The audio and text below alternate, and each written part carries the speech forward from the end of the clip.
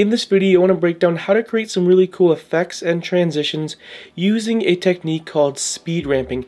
Now, speed ramping is basically either taking like the middle of the clip, the start or the end, and either speeding it up or slowing it down.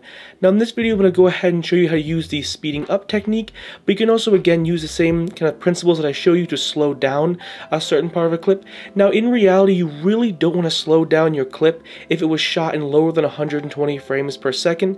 60 frames per second can be okay sometimes, but it's not always that noticeable, or that it really doesn't look that great. And especially if your video is shot in 24 or 30 frames per second, do not slow it down because the video is going to look choppy and it's going to be completely unusable. So in this video, I'll show you how to basically create some really cool speed ramp transitions. So as you can see, here's a clip that I'm going to be using as an example. Now as you can see, this clip is really long. So if I go over here and play the clip again, it's a really long clip, which obviously is perfectly fine if you're doing like an intro to the video, but speed ramping can really help either, again, speed up a clip or slow down a clip. So for example, again, this clip is really long, and let's say we want to go ahead and speed it up. So let's zoom into the timeline a little bit. Now what you want to do, I'll zoom out a little bit. Now basically what you do is you want to find a part where you want to go ahead and start speeding up the clip. So take your playhead and let's say we want the clip to start speeding up at around 6 seconds. And what you want to do is you want to click the R key on your keyboard to bring up the range selection tool. Now using your mouse, drag it out, and you basically want to find an end frame.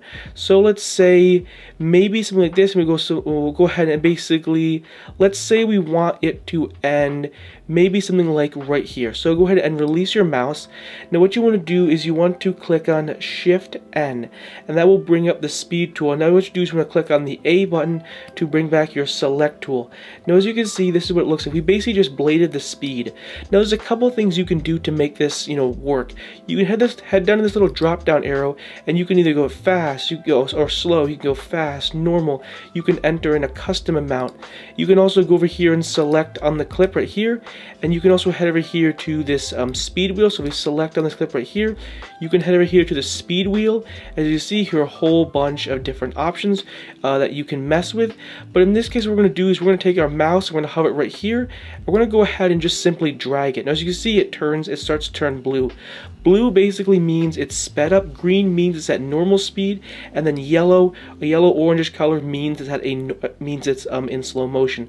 So see that blue line, that means this part right here is sped up. So if we play the clip right here, as you can see how it's like sped up, but let's say we want to make it look even faster, so take and just keep dragging it to go as fast as you want. Again, remember, you can also enter in you can go to the drop down arrow, enter in the custom speed. So if I play it right here, as you can see, there we go, it's sped up a little more, but let's say actually I want to make it go even faster, so keep speeding it up. I'm just holding down the mouse and then dragging it. So if I go ahead and play the clip right here, as you can see, there we go. I think that looks really cool. That's kind of the look that we want. Now a couple of things you can do too. If I go ahead and click on Command R, I can disable the retiming tool, or click on Command R to re-enable the retiming tool. A couple other things you want to do is click on, see right here, this little thing right here. Once it like highlights white, you can go ahead and either drag it either to the right or to the left to slow it down or speed it up. You can also double click on it right here, and you can either enable the speed transition, and you can also edit the source frame. So if you didn't really start or end where you wanted to, you can easily adjust that. Now the speed transition is this line right here. So basically this grayed out area and this grayed out area is basically, it's like the transition. So instead of going from like 400 or 500% to directly to 100%, you can see this little grayed out area is basically where it's kind of like slowly transitioning. So you can either hover on the blue line till this little icon comes up, or hover on the green line, so as you can see right here. So if we drag it right here, this is going to be more of a speed of more of a transition. Or if we go ahead and drag it like this and drag the green, which that icon comes up right here. Now that the transition is not going to be, it might not be super noticeable, but basically you're going from like 400 or 500% right to 100% like instantly. So it's not going to be as a gradual transition. So we go ahead and play it right here. See, like it looks really cool, but like see how like quick it is, versus if we go ahead and just undo the speed transition, and now you see that gray area. If we play it right here, As you can see now I mean, again, it's not super noticeable, but even those small little things where it kind of gradually slows up or gradually speeds up, I think it's just really cool. It's not 100% super noticeable, but I would definitely say take these little like blue lines or green lines and just drag them this way, because you want to have all this grayed out area is basically like the transition. So it's going from really normal speed to slowly getting faster and then slowly getting slower. So that's basically how you create some speed ramp transitions. Now another thing you might want to do is, let's head over here to the titles and generators tab. You also want to add some motion blur. Now this is not a necessity, you don't have to do this, but it makes the transition look a lot better. Now unfortunately, motion blur does not come natively with Final Cut, and I actually did not create this plugin. This plugin is from Ryan Nagel. Definitely go ahead over to his YouTube channel where he has a whole tutorial basically showing you how to use them and how to install them, and the link to his website should be on his YouTube channel, the best channel for learning Final Cut. And what we're going to do is we're going to head over here for Moderate Motion Blur 2, and we're going to take his Moderate Motion Blur 2 plugin, and we're just going to place it on top of basically where we have it sped up. So as you can see, and then Option, we're just going to go ahead and trim it, and there you go. As you see now there is, if we go ahead and disable it and enable it, you have some really cool motion blur. Well, probably one of the best must-have plugins for Final Cut.